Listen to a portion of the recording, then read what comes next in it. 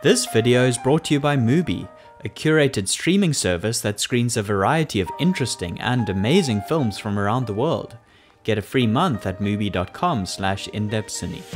In this series, I go behind the scenes and look at some of the different crew positions on movie sets and what each of these jobs entails. Since the camera department is what I'm most familiar with, having worked as a camera assistant in the film industry myself for years, I'll break down the role of the first AC or focus puller to uncover what they do, their average day on set, and some tips which they use to elevate their game.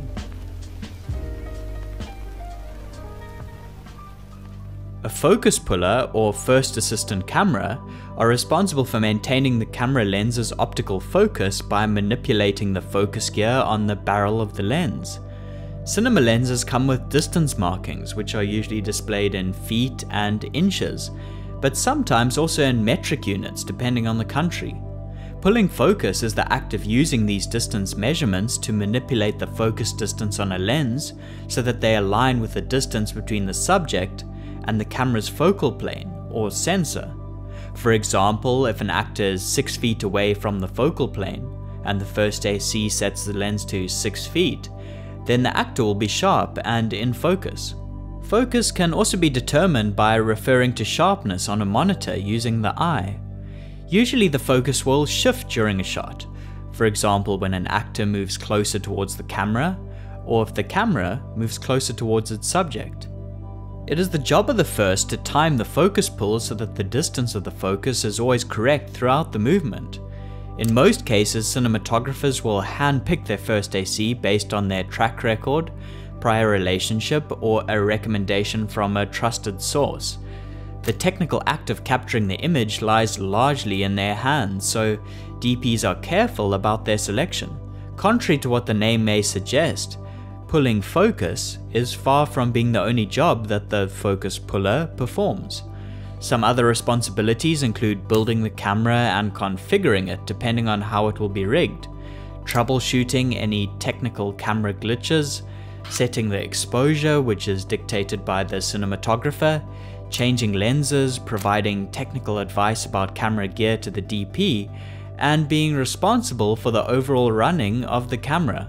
Although focus pulling is largely a technical pursuit, it does require an artistic eye or emotional sensitivity to the story. They choose, literally, where to direct the focus of the audience's eye, anchoring their attention to a particular part of the frame. Often the focus is on the actor, but not always.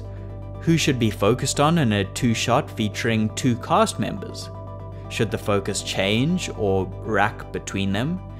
Do we stay on one of them the whole time? When should the focus shift? These are all decisions usually made instinctively by the first, sometimes with feedback or suggestions from the DP between takes. The first thing that many non-film people ask when the role of the focus puller is explained is, why not just use autofocus? My smartphone can do it, why can't a tremendously expensive cinema camera do it? There are several reasons. First, autofocus can't read human emotion or nuance. An autofocus motor will set focus based on what is told by software. This thing is in the middle, focus on that. However, as mentioned, sometimes the language of cinema will require focus to drift or sharpen or defocus unconventional parts of the image for artistic effect. People can make reactive, creative decisions about focus better than software can. Second, autofocus is not always smooth. Over the years, audiences have become familiar with the more organic way that focus pullers change the focus using a human touch. Autofocus can sometimes feel overly jerky, too quick and precise, or laggy. Although new technology in this field like the Preston Light Ranger 2 is rapidly advancing the capabilities of autofocus. Third, it's faster. Rather than having to program a specific area in the frame for the focus to hit or struggle with any technical glitches, firsts can do it instantly. And finally, this way of working has been established as the industry standard over decades. High-end cinema cameras, accessories, and even how shoots are managed and structured, such as having a rehearsal before shooting, is with focus pullers in mind.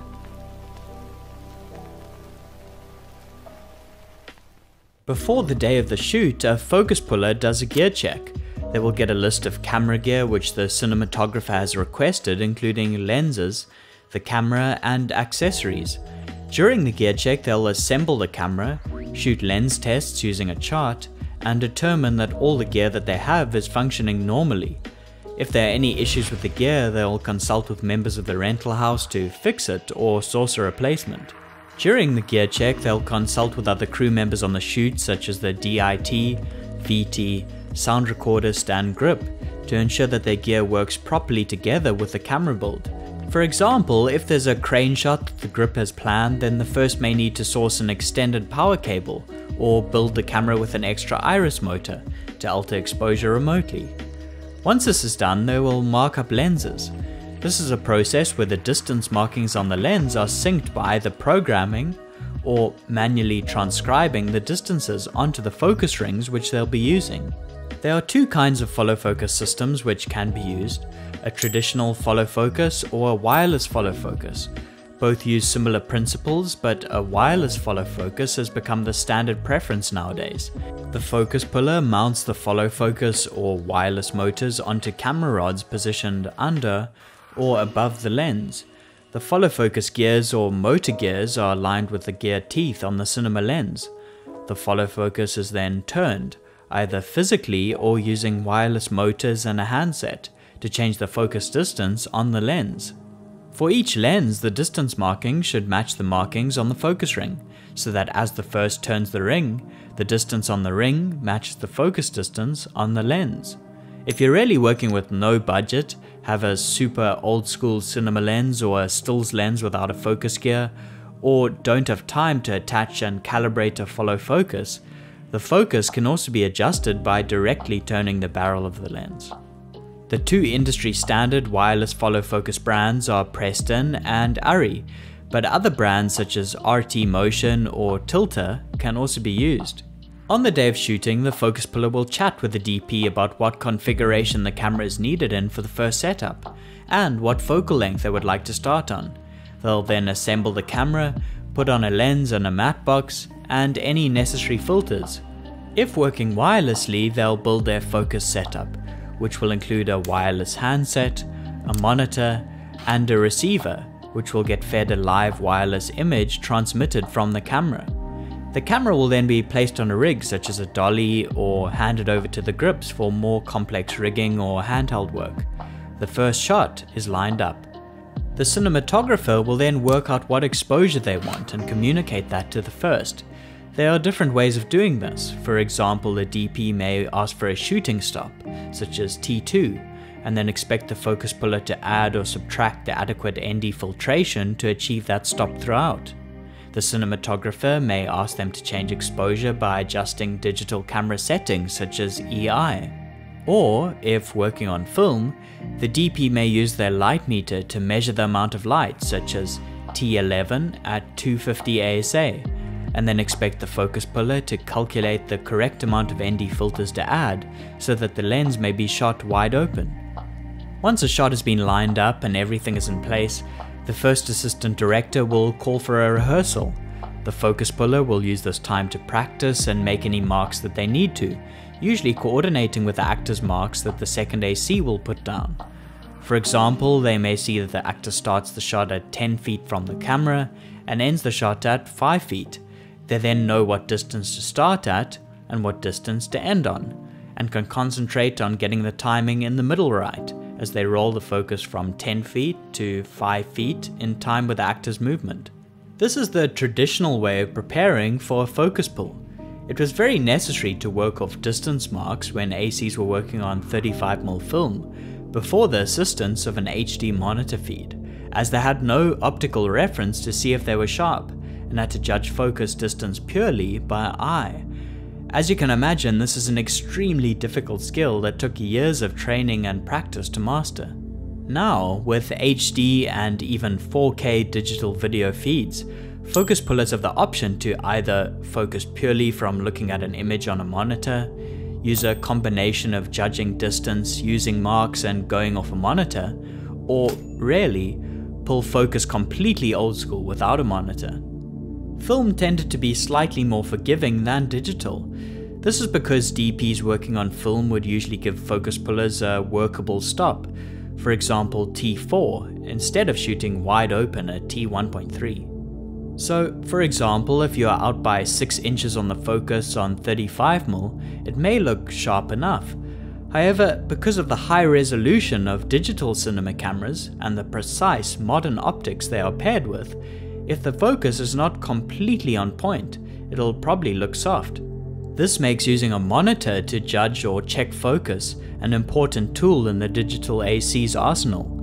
Nowadays, because of digital cameras not requiring expensive film stock for each take, rehearsals are becoming increasingly rare, and the first AD may ask to just shoot one and see what happens, without a rehearsal. When roll camera is announced, the first AC will roll. Rolling. If there's sync sound, they will pull focus to the clapperboard and then back to the actor or subject once it's been clapped, ready to pull focus for the scene. As they play out the scene, the blocking may change, or the actor may miss their mark or improvise. It's the first AC's duty to be able to adjust their pulling accordingly. After completing a shot, the focus puller may be asked to change the lens, filter, or rebuild the camera for a different configuration, such as a Steadicam shot. When shooting on film, the focus puller is also required to change and lace the new magazine. They'll check the film gate before moving on to a new shot to check that there isn't any dirt or dust which would ruin the take. The cliche of the grumpy focus puller may have a grain of truth to it. This comes from it being a very stressful job on set. If a high enough percentage of their pulling is out of focus, their performance isn't up to scratch, or if the negative itself gets scratched, they stand the risk of getting fired. So let's go over some tips to avoid that from happening. Every focus puller should know how to use marks and judge distance.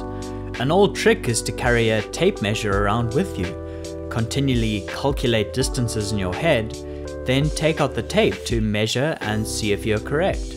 Taking marks is a great way of laying a foundation so that you know where you stand. One way is to use start and end marks as mentioned. Another is to use physical marks on set for in-between distances.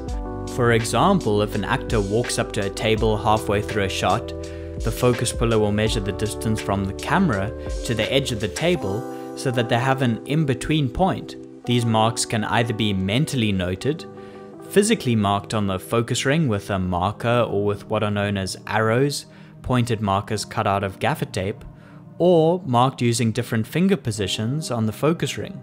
The only time focus pullers might set the lens to a different distance mark is when they split the focus. This is when they are required to keep two objects sharp, which are different distances from the lens. In this case, the focus is set to the distance in between the two objects, until a middle ground is found where they are both sharp. Always test to make sure everything is working properly and you are happy with your camera build before lining up a shot. No offense to the assistant directors out there, but when they say, just bring out the camera so we can have a look and you can build it later, they rarely mean it. Since camera technicians are dealing with electronics and software, which have a tendency to bug out from time to time, they need to be good at solving technical issues very quickly. When troubleshooting, always be methodical. For example, if a monitor isn't working, first check the battery, then try a new SDI cable. Then go to the menu to make sure the camera is outputting a feed, or recycle the transmitter. Following steps logically and calmly will solve the problem as quickly as possible. The job is largely psychological. You have to always be confident and calm. The more you begin to panic, the worse and less accurate your pulling will get. It also helps to know what variables will make your job more difficult or easier, and what tools you need to assist you. Longer focal lengths, shooting the lens wide open, focusing on objects very close to the lens, or using large format cameras will make the depth of field more shallow. So if the DP decides to use a 150mm lens at T2 with the actor running straight at the camera, you need to control the situation because getting pin sharp focus will be extremely difficult. For example, you could ask the AD for a moment to take marks. You could use a focus bug for a distance indication, or you could kindly ask the DP if they could stop down a bit to increase the depth of field. A final way to make life easier is to be surrounded by a strong team. Having a competent second AC that ensures the camera is always running, gears well organized, reloads happen smoothly, actors are always marked, and the clapperboard is always put in the correct place will decrease your workload and allow you to focus on the most important part of your job, the focus. This video was brought to you thanks to Mubi. Mubi is a curated streaming service where you can watch beautiful, interesting cinema, something I'm sure that all of you subscribed love doing. The reason I like Mubi is that they open the door to finding interesting films I'm not familiar with, that aren't always available on other streaming sites, in an easy, accessible way. Their curators hand select each film that's streamed and premiere a new movie every day, which makes it feel kind of like you're attending a film festival from the comfort of your couch. For example, Mubi recently introduced me to the Korean film Moving On, a beautiful portrait about a family going through a transition phase by filmmaker Yugen. There are also more well-known festival favorites streaming at the moment, like the fantastic documentary The Wolfpack, which won the Grand Jury Prize at Sundance. So if you're into cinema like I am, then I highly recommend checking out Mubi. You can try Mubi free for 30 days at mubi.com/indepthcine. That's mubi.com/indepthcine for a whole month of great cinema for free. Thanks everyone for getting to the end of the video. If there are any ACs down there in the comments that want to share any tips or stories, that'd be great. Or if you have any suggestions about other crew members for this series, please let me know down below. Until next time, thanks for watching and goodbye.